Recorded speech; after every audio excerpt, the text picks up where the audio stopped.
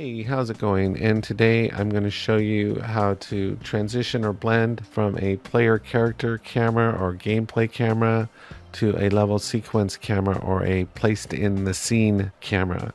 And this is actually relatively easy to do, but there are a couple little gotchas along the way, and I'll show you what those are.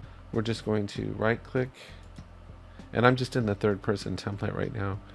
We're just going to go into cinematics level sequence and double click into this. And then what we're going to do is just click this camera icon right there, and it does a number of things at one time. It spawns in a camera, it creates camera cuts, and then it puts us in pilot camera mode.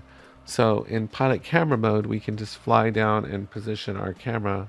So I'm just hitting W, the right mouse button, and I'm turning my scroll wheel backwards to slow down. And what I'm doing is I'm just positioning myself into a shot here.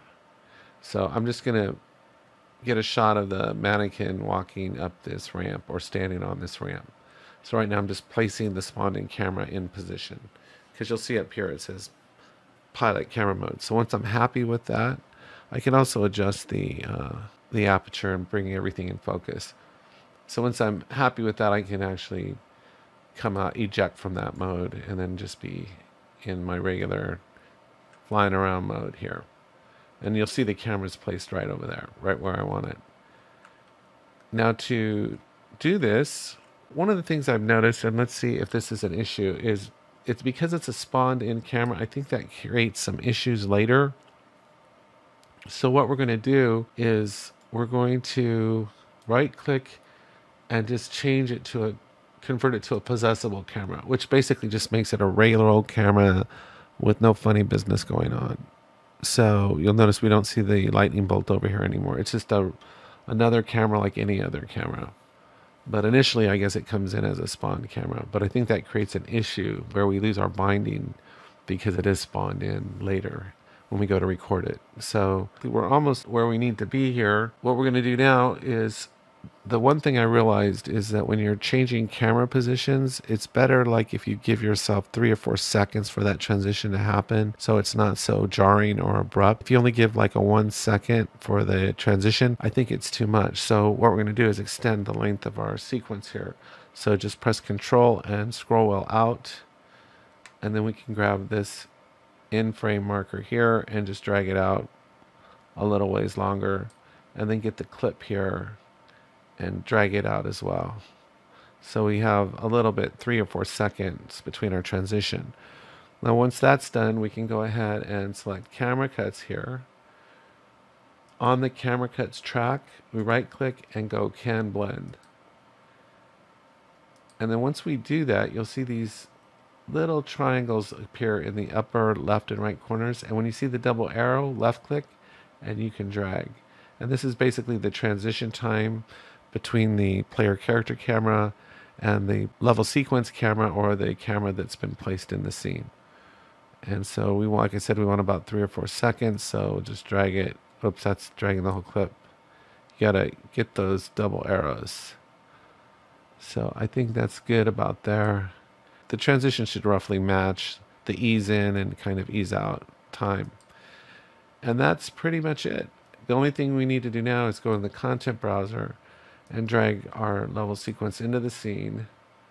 We probably just want to go ahead and save all too while we're at it. We don't want this to trigger automatically. So what we're going to do is go into make sure the level sequence is selected in the scene, and we'll go to the level, open level blueprint, right click and create a reference to that sequence, the sequencer. And then we'll right click again, and we're going to go ahead and get a keyboard press of 1, just because that's close to our finger, and then drag off of here and go play. And then we're just going to play the sequence. And this allows us to control it. Now what I've noticed is, in doing this, is that if I leave the sequencer open and I hit play, the sequence will start playing. So now that we're done, let's just close out of the sequencer altogether. Okay, now we should be good to go. I can just hit play, and we're just in the regular third-person player character like nothing unusual is going on. But now, and there's our camera over there, we can't see it. I'm going to walk up here on this ramp, and now I'm going to hit 1. And you see our camera transitions to the sequence camera or the placed in scene camera. And it'll hold in that position for a few seconds. And then it's going to go back to the player character camera. And this whole time I can also move the player character. And that's how easy it is to transition between the two cameras. Now I want to show you, what if you wanted to record this? Well, we should be able to do that. What we can do is go up to Windows, go to Cinematics, and go to the Take Recorder. And here for the Take Recorder, for our source, let me just double click on something. Let me just go ahead and check one thing here real fast. I'll double click on the sequencing. Notice it came off the camera cuts, so let's put it back on camera cuts there. And then let's go ahead and select camera cuts as our source. And then all I have to do is hit play and record. And it's going to give us the 3, 2, 1 countdown. And then I'm just going to walk over here, stand right there, and then I'll hit 1 and let it record. And we'll wait for it to transition back. I guess I held this shot a little long. It just takes a second to transition back. And then we're back, and I can hit escape. And let's see what we got. So we'll go into the content browser. We'll go into Cinematics, double click here, double click here. We'll open up our sequencer. It says we must have lost the object binding, but I don't think it affects anything. So I'm going to hit Control and zoom out here. We're going to unlock this. Yeah, so we've lost our binding somewhere along the way, but it's not. I don't think it's going to affect our shot. So we select camera cuts here and we go play. We should be able to see our scene play. But what you'll notice is there's no blending in here, right? And you might think, oh, what the heck? This isn't what I signed on for.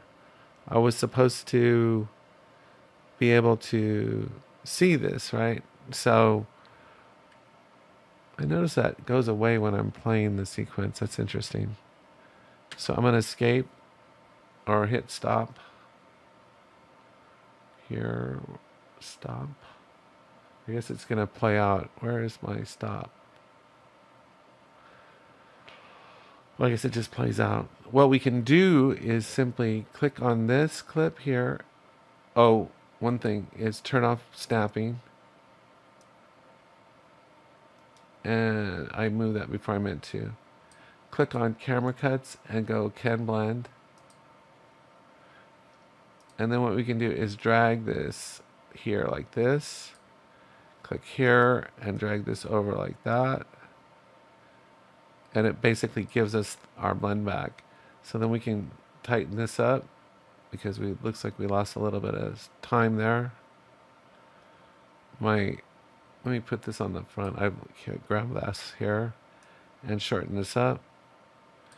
And then let's go ahead and just render it out and see what we get. Don't save. And let's see what we get. If it works. Yep. There we go. So it's good enough, right?